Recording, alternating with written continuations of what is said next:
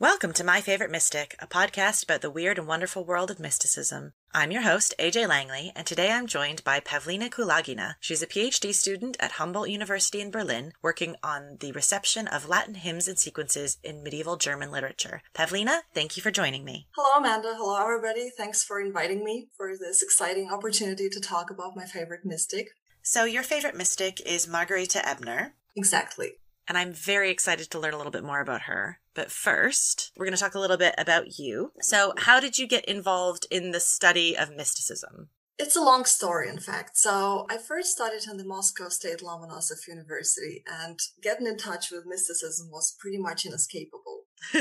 Because in 2008, my supervisor discovered, among a lot of fragments of medieval German manuscripts, the earliest extant fragment of Mechthild of Magdeburg. Wow, that's amazing. Yes. And 12 years ago, they discovered this fragment, which of course caused a sensation. And since then, everybody is obsessed with mysticism in the Moscow State Lomonosov University German department. And we had to read Mechthild of Magdeburg, of course. But when you are confronted with a text like this, when you're 19 or 20 and don't really know a lot about anything, you find it terribly boring. You don't really see this tremendous complexity. You just see a very, very dry text about some revelations and raptures and God and whatsoever. So I was confronted with mysticism very early, but it wasn't until much later that I really discovered it for myself and realized how fascinating it can be. So you're saying that you're a convert to mysticism? Yes, exactly. Perfect. So what are you working on right now? Right now, I work on two big topics. So on the one hand, due to our project, I work on medieval German translations of Latin hymns, which sounds terribly boring, but can be very fascinating as well, because you actually see how people used Latin texts to make them practical for their lay devotion. And on the other hand, I'm very interested in how mysticism is connected with liturgy and with the material culture, and how, in fact, imagination works and how literally texts function in the enclosure. So it's a very broad spectrum of topics. I really like the idea of using mysticism and mystical texts as a way of examining imagination. I've never really thought of it that way, but I think it's a really interesting use of these texts.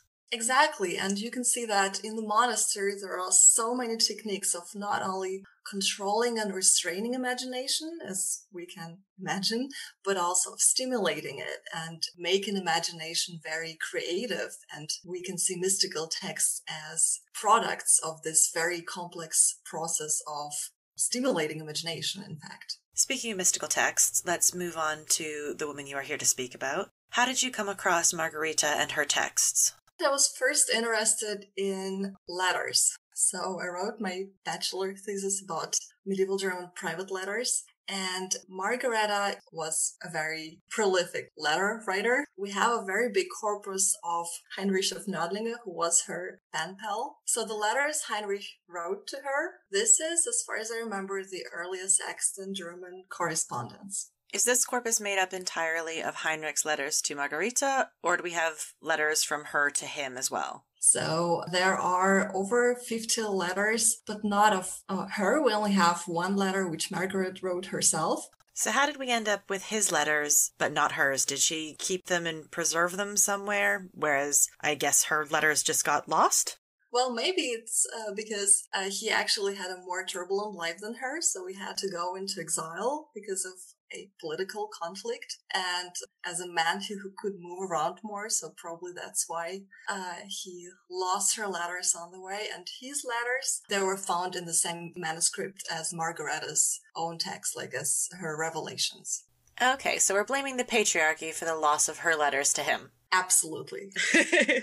So is she primarily known because of her connection to him? Exactly. And I think that Heinrich of Nördlinge is one of the reasons why Margareta is not as widely known today as she could be, because most of the research done on her is done in connection with Heinrich and with his letters. Maybe 2/3 of articles and books naming her actually write about Heinrich or their friendship and how it worked. Well, let's put an end to that overshadowing and move on to Margareta. So, what do we know about her? In fact, a little bit because not so much known about her. Margareta was born in 1291 into a noble family. And at the age of 14, she got into the Kloster Müdingen, which is in South Germany. But at the same time, it didn't mean that she converted into close connection with God right away. In fact, she lived here for 7 years until she got a mysterious illness, a very grave illness, sent to her by God. Does she know in the moment that the illness is caused by God? It's explained right away. So Margareta writes that it was sent to her by God and that prior to this illness, she was not attentive to herself. That's how she puts it. So she cannot even describe the first 20 years of her life because she was so oblivious. Didn't have this contact to God. It didn't have this contact to herself. So illness was actually sent by God to make her change her mind. That's fascinating because with some mystics you find that their pre-conversion self is very worldly and very self-absorbed, whereas in Margareta's case it's the opposite. She wasn't paying any attention to herself before God's intervention. Pretty much, yes. At least her revelations and her autobiography starts rather abruptly with this description. So nothing existed prior to this. And how does she describe this illness? She describes it as a strange illness with a great unbearable pain, which gripped my heart so that I couldn't easily breathe. And it affected her eyes as well and her hands. And she had to spend 10 years bedridden. And even though after that her health got a little bit better and she could walk again, it never actually let go. So she suffered tremendous pains from now and then all her life long. And it doesn't only describes how her physical health is affected, but also how her mental health is affected. So she suffers from depression, as we would call it today. And it's very interesting to read an account on depression from, the first half of the 14th century. But yeah, she has bad moods. She cannot communicate to anybody. She finds everybody annoying. She gets totally disconnected from her convent. And even though they take care of her like good friends, she cannot bear their talking about irrelevant stuff which doesn't have anything to do with God, just like simple gossip. That kind of throwing shade at their community is very on brand for a medieval mystic. But what role does her community play in the text as a whole? Margareta has complicated and turbulent relationship with her community. On the one hand, they often annoy her and she often feels alienated from them. She always feels pretty lonely. For example, right in the beginning, she states that, while my illness struck me, I realized that a lot of people told me that they can't be close to me anymore because they can't look at my illness, which sounds very sad. I bet she was really disappointed with people at that point.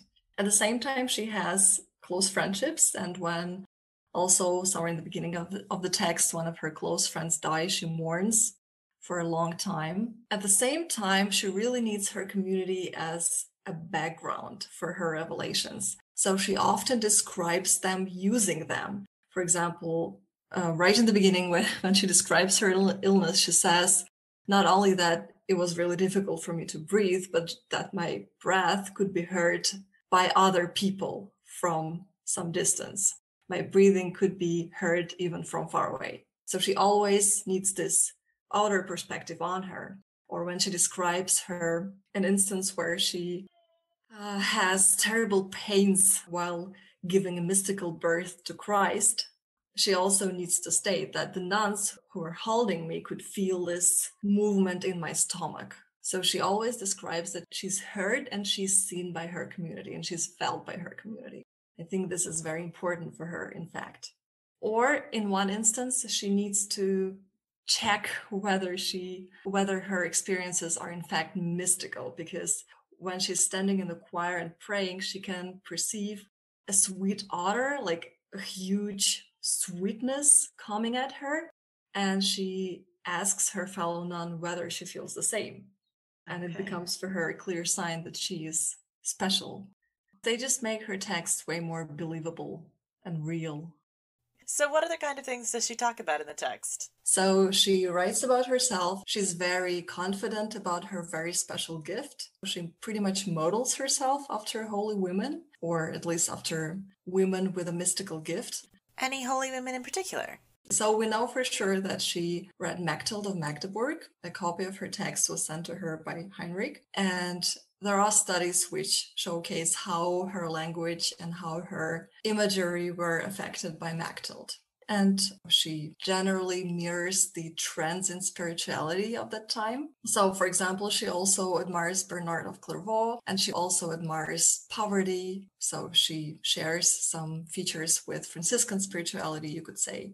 Okay, so those are her influences. Now let's talk a little bit more about the content of her work. So, other than her prolonged illness and throwing shade at her sisters, what sorts of things does she talk about in her work?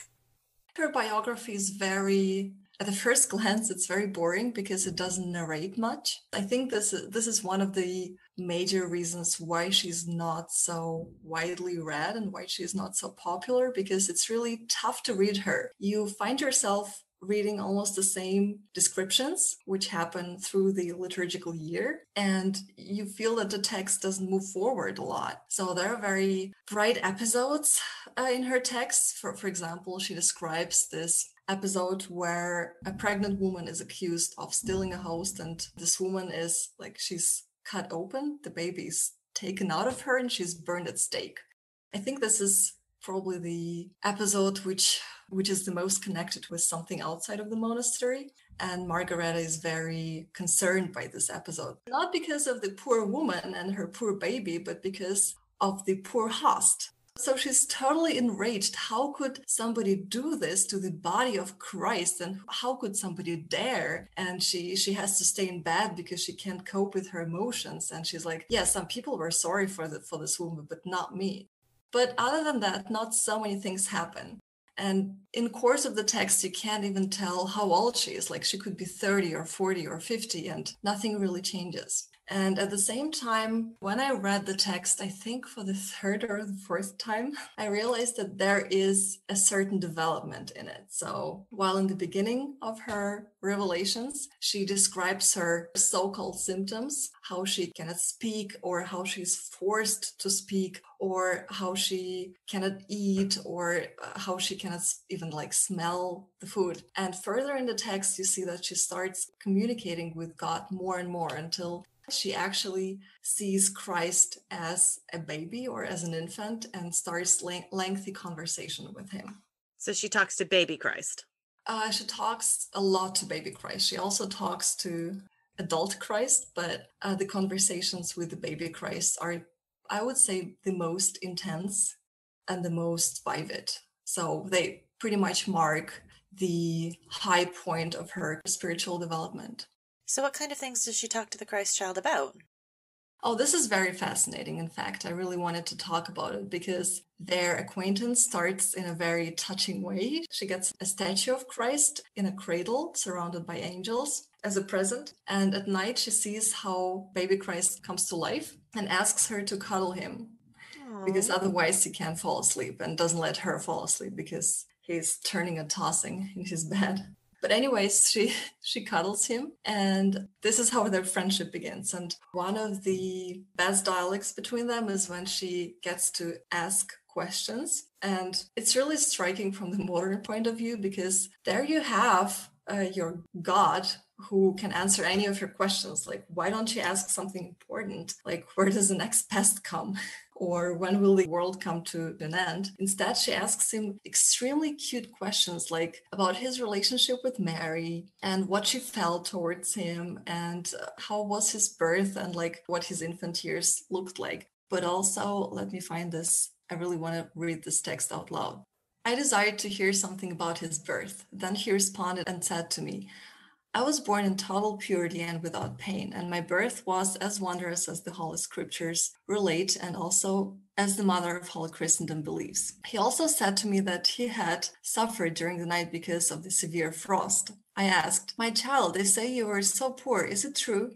He answered, it is true. This had to be fulfilled in me for the sake of the salvation of all. My child, is it also true that Joseph roped you up in his pants? I have never liked that detail. He said, he wrapped me up in whatever was at hand. He had nothing more suitable for me.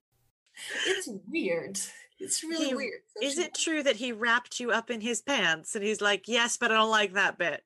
Yes, like I have so many questions. Like, where did she get this information? Why does she find it so important? It's interesting that she's asking the child Christ about being a child.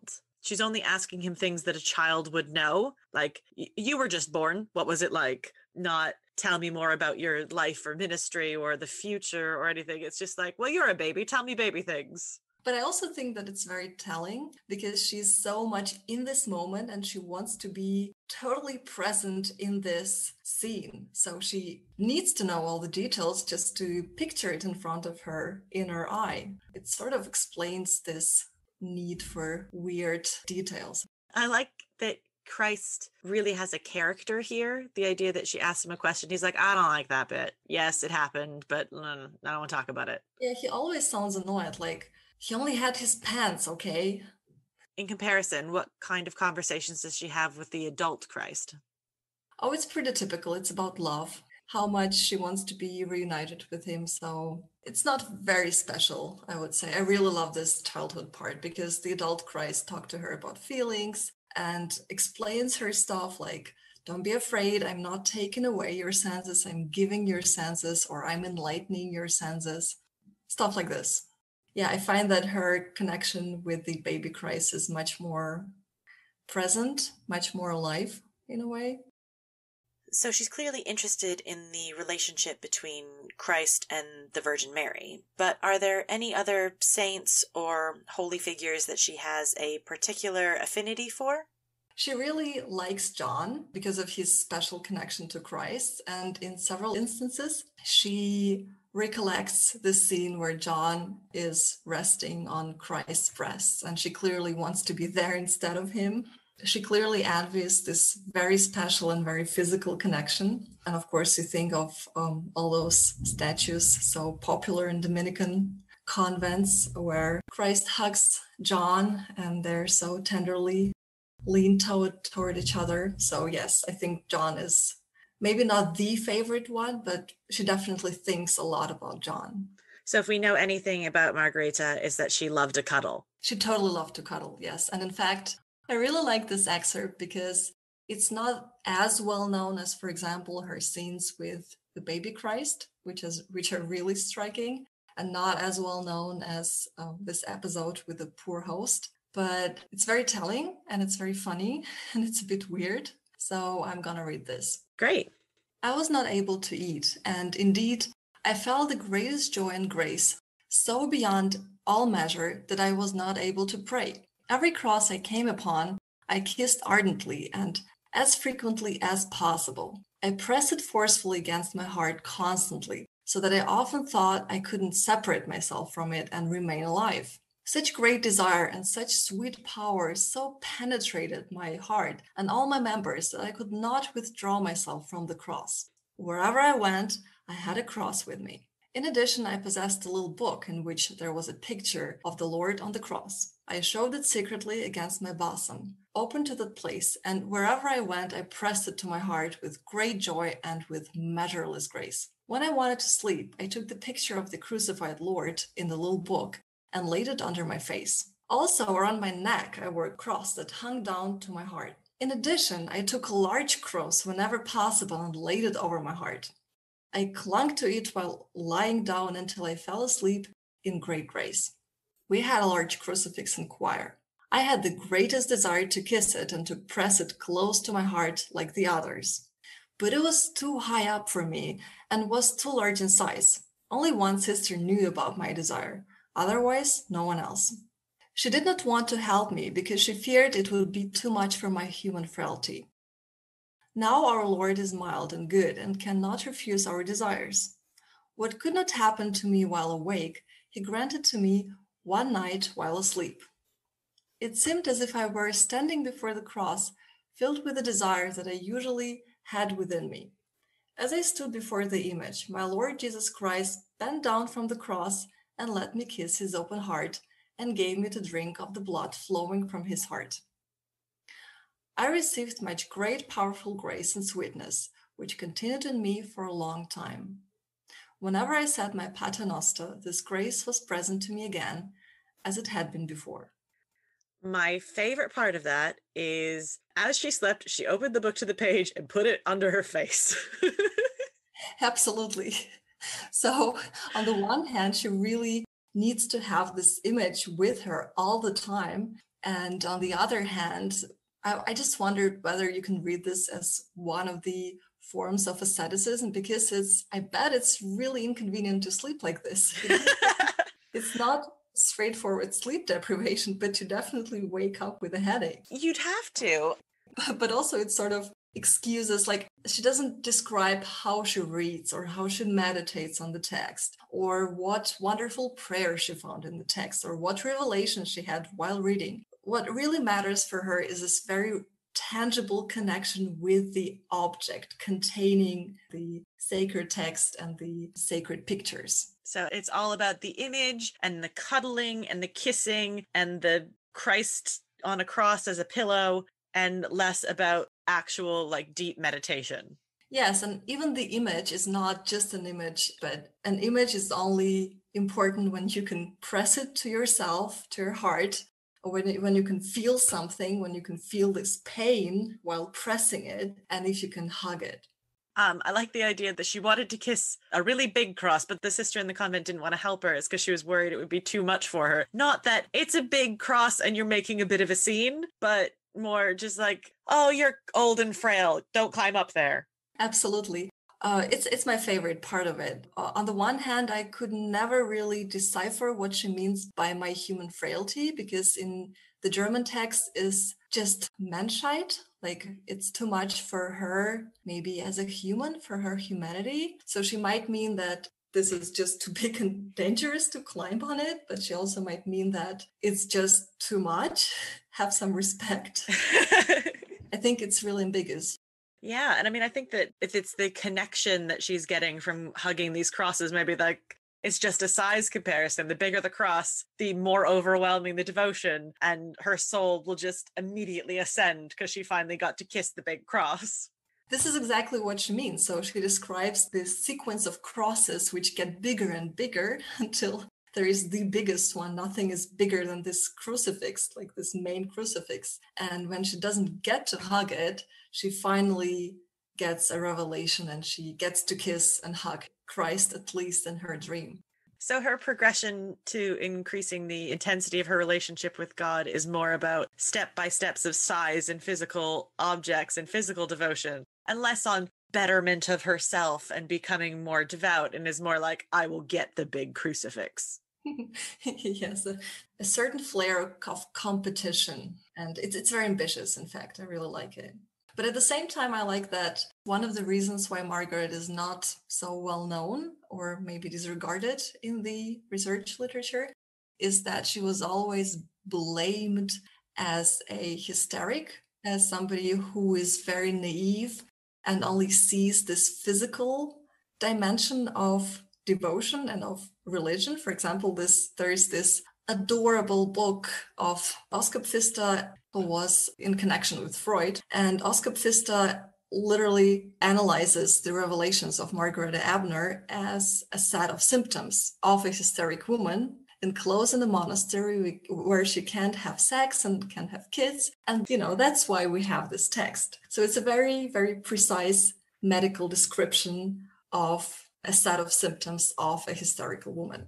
And I think even though the book was written in the 20s, I think it shaped a lot the image of Margareta in the German literature, because up until recently, she was actually blamed as somebody who doesn't see this deeper spiritual dimension and stays on this physical level. So now we know that physical level is nothing bad, in fact, and Christian materiality is very important.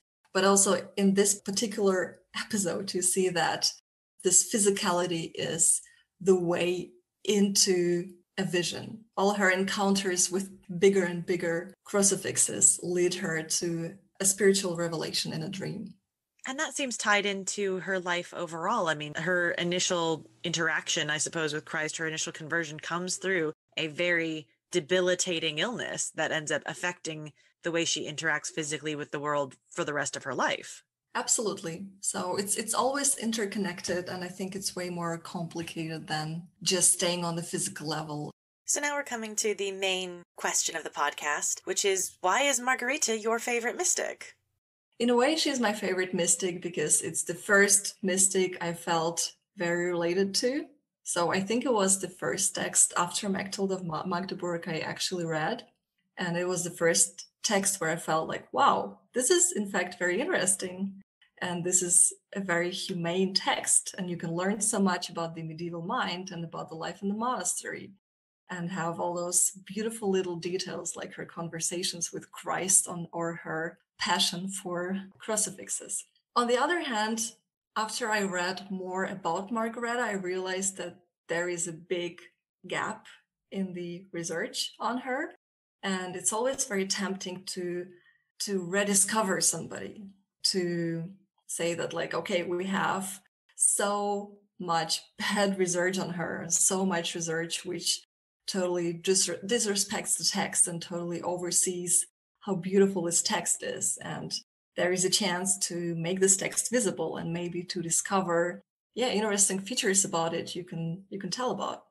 I love that. That's a great reason. And two, that's a noble goal, is to bring these texts back into, if not public, then at least academic consciousness, and make sure they're treated with the respect that they deserve, which I think a lot of mystics haven't been. And I'm excited every time I see somebody endeavoring to right that particular wrong. And maybe another thing I really like about her text is that it's so interconnected with the material culture and with the liturgy, because you can study liturgy by itself. You can read liturgical texts, but you never get to understand how they functioned unless you read an account on how they were read in the monastery. And with Margareta, on the one hand, she writes that she gets visions or she has revelations whenever she hears certain hymns, which is great because you see how immediately this works. And on the other hand, she writes that she sat in the choir and she heard some readings from the daily office, and she couldn't hear about Christ being beaten up and humiliated. Like, she had to leave the choir. And this makes, in turn, the liturgical text so alive when you see how nuns actually reacted at them.